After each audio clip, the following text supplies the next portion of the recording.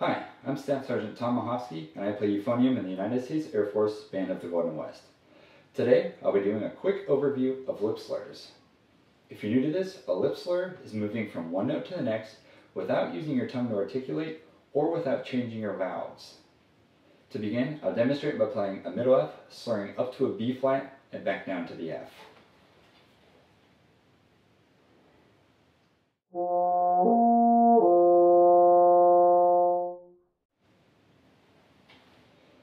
When practicing slur exercises, keep a steady stream of air throughout. I like to think about blowing air in between the notes to help achieve quick and smooth transitions. Also avoid any tension, especially moving in the upwards direction. Whenever we practice slurs, begin with an open valve combination and descend chromatically. Open, second valve, first valve, 1 and 2, 2 and 3, 1 and 3, or 4 if you have a fourth valve, and 1, 2, and 3, or 2, 4 if you have that available. I'll quickly play an exercise that demonstrates these 7 valve combinations.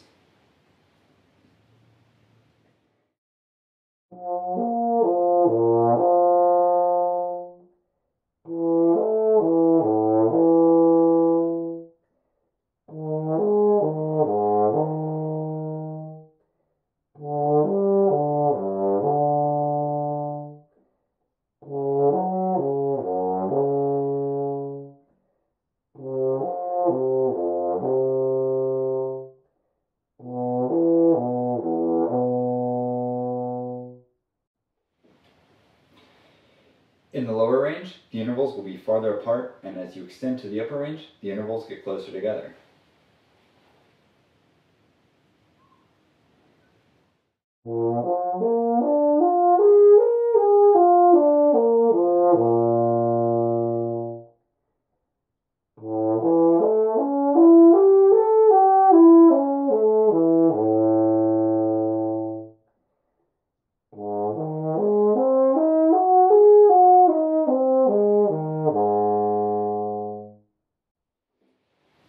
And so on and so forth. So in addition to playing slurs smoothly and cleanly, we can also challenge ourselves by playing faster.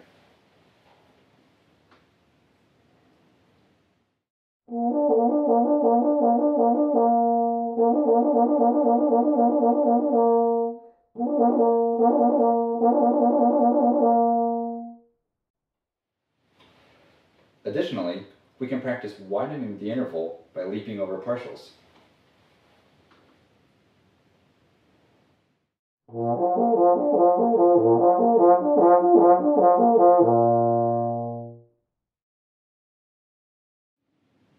There are numerous ways we can practice lip slurs, but first I strongly advise mastering these at a basic level before moving on to anything too ambitious.